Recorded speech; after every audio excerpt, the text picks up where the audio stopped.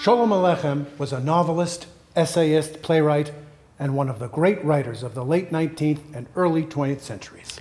Born Sholem Nomovich Rabinovich, he created rich characters that stand out because of their humanity and their universal appeal. Like in the suspenseful, exciting tale called A Yom Kippur Scandal, read by David Eisner. That's nothing, called out the man with round eyes like an ox, who had been sitting all this time in the corner by the window, smoking and listening to our stories of thefts, robberies, and expropriations. I'll tell you a story of a theft that took place in our town, in the synagogue itself, and on Yom Kippur at that. It's a story worth listening to. Our town, Kazorlevka, that's where I'm from, you know, is a small town and a poor one. There is no thievery there. No one steals anything for the simple reason that there's nobody to steal from and nothing worth stealing. And besides, a Jew is not a thief by nature. That is, well, he may be a thief, but not the sort who will climb through a window or attack you with a knife. He will divert, subvert, controvert, as a matter of course. But he won't pull anything out of his pocket. He won't be caught like a common thief and led through the streets with a yellow placard on his back. Imagine then a theft taking place in Kazorlevka, and such a theft at that. 1,800 rubles at one crack. Here's how it happened. On Yom Kippur Eve, just before the evening services, a stranger arrived in our town, a salesman from some town in Lithuania. He left his bag at the inn and went forth immediately to look for a place of worship, and he came upon the old synagogue. Coming in just before the services began, he found the trustees around the collection plate. "Sholem Aleichem," said he. "Aleichem Sholem," they answered. "Where does our guest hail from?" "From Lithuania." "And your name?" "Even your grandmother wouldn't know if I told her. But you have come to our synagogue. Where else should I go?" "Then you want to pray here?" "Can I help myself? What else can I do?" "Then put something into the plate." "What did you think, that I wasn't going to pay?" To make a long story short, our guest took out 3 silver rubles and put them in the plate. Then he put a ruble into the cantor's plate, 1 into the rabbi's, and 1 for the cheder, and threw half into the charity box. And then began to divide the money among the poor, who flocked to the door. And in our town, we have so many poor people that if you really wanted to start giving, you could divide Rothschild's fortune among them. Impressed by his generosity, the men quickly found a place for him along the east wall. Where do you find room for him when all the places along the wall are occupied? Don't ask. Have you ever been at a celebration or a wedding or a circumcision when all the guests are already seated at the table and suddenly there's a commotion outside and the rich uncle has arrived? What do? You push, you shove, you squeeze until a place is made for the rich relative. Squeezing is a Jewish custom. If no one squeezes us, we squeeze each other. The man with eyes that bulged like an ox paused, looked at the crowd to see what effect his wit had on us, and then went on. So our guest went up to his place of honor and called to the shamus to bring him a praying stand. He put on his tallis and started to pray. And he prayed. And he prayed. Standing on his feet the whole time, he never sat down or left his place all evening long, all until the next day. To fast all day, standing on one's feet without ever sitting down, that only a Litvak can do.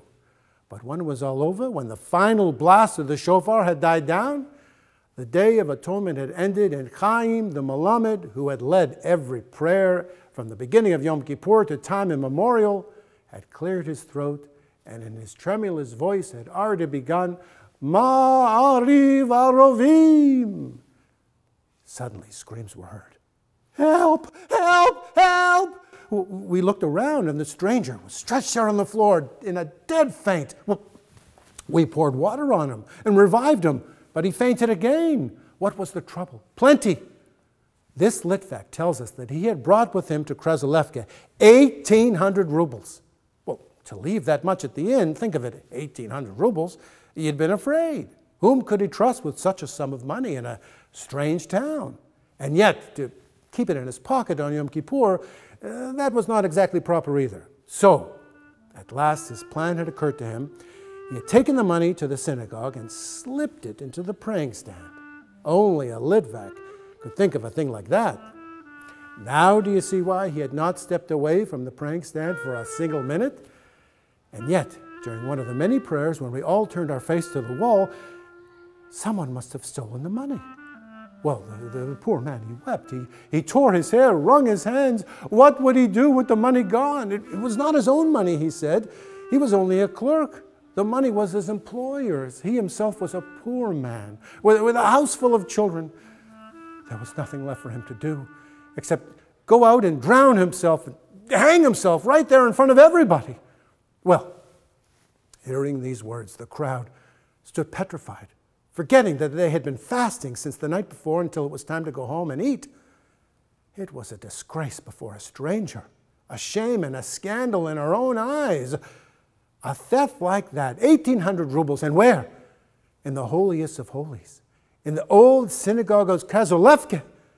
And on what day? On the holiest day of the year, on Yom Kippur. Such a thing had never been heard of before. Shamus, lock the door, ordered our rabbi.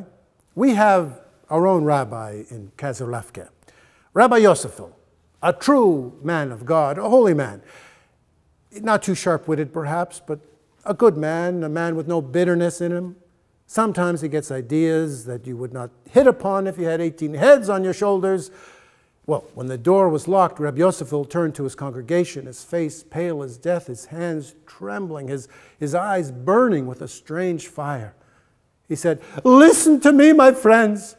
This is an ugly thing, a thing unheard of since the world was created, that here in Kazolevke there would be a sinner with a renegade to his people. He would have the audacity to take from a stranger, a poor man with a family, a fortune like this. And on what day? On the holiest day of the year, on Yom Kippur? And perhaps on the last, most solemn moment, just before the shofar was blown. Such a thing has never happened anywhere, and I cannot believe it is possible. It simply cannot be. But perhaps, who knows? Man is greedy, and the temptation, especially with a sum like this, 1,800 rubles, God forbid, is great enough. So, if one of us was tempted, if he were fated to commit this evil on a day like this, we must probe the matter thoroughly, strike at the root of this whole affair. Heaven and earth have sworn that the truth must always rise as oil upon the waters. Therefore, my friends, let us search each other now, go through each other's garments, shake out our pockets, all of us, from the oldest householder to the shamus, not leaving anyone out. Start with me. Search my pockets first." Thus spoke Reb Yosefil, and he was the first to unbind his garbadine and turn his pockets inside out. And following his example, all the men loosened their girdles and showed the linings of their pockets too. They searched each other, they felt and shook one another until they came to Lezer Yosel, who turned all colors and began to argue that in the first place, the stranger was a swindler and his story was pure fabrication of a Litvak. No one had stolen any money from him. Couldn't they see that it was all a falsehood and a lie? The congregation began to clamor and shout, what did he mean by this? All the important men had allowed themselves to be searched, so why should Lezer Yosel escape? There are no privileged characters here. Search him. Search him, the crowd roared. Lezer Yosel saw that it was hopeless and began to plead for mercy with tears in his eyes. He begged them not to search him. He swore by all that was holy that he was as innocent in this as he would want to be of any wrongdoing as long as he lived. Then why didn't he want to be searched? It was a disgrace to him, he said. He begged them to have pity on his youth, to not bring this disgrace down on him. Do anything you wish with me, he said, but don't touch my pockets. How do you like that? Do you suppose we listened to him? But wait, I forgot to tell you who this Lezer Yosel was. He was not a Kazolevskite. He himself came from devil knows where at the time of his marriage to live with his wife's parents. The rich man of our town had dug him up somewhere for his daughter, boasted that he had found a rare nugget, a fitting match for a daughter like his. He knew 1,000 pages of Talmud by heart and all of the Bible. He was a master of Hebrew, arithmetic, bookkeeping, algebra, penmanship, in short, everything you can think of. When he arrived in Kreslevke, this jewel of a young man, everyone came out to gaze at him. What sort of bargain had the rich man picked out? Well, to look at him, you could tell nothing. He was a young man, something in trousers, not bad looking, but with a nose a trifle too long, eyes that burned like two coals, and a sharp tongue. Our leading citizens began to work on him, tried him out on a page of Gemara, a chapter of scriptures, a bit of Rambam, this and the other. He was perfect at everything, the dog.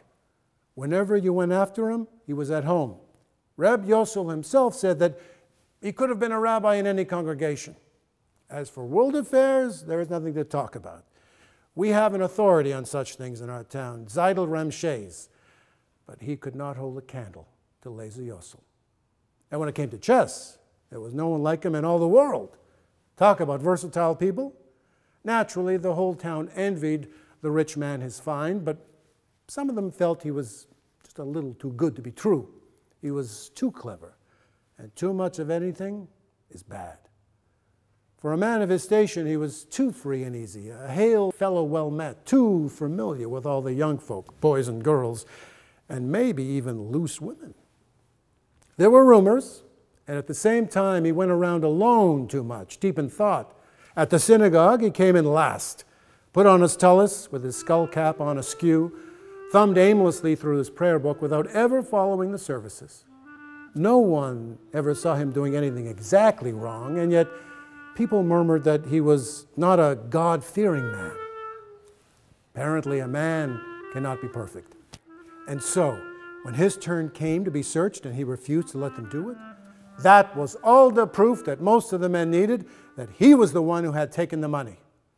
He begged them to let him swear on any oath he wished, begged them to chop him, roast him, cut him up, do anything but shake his pockets out.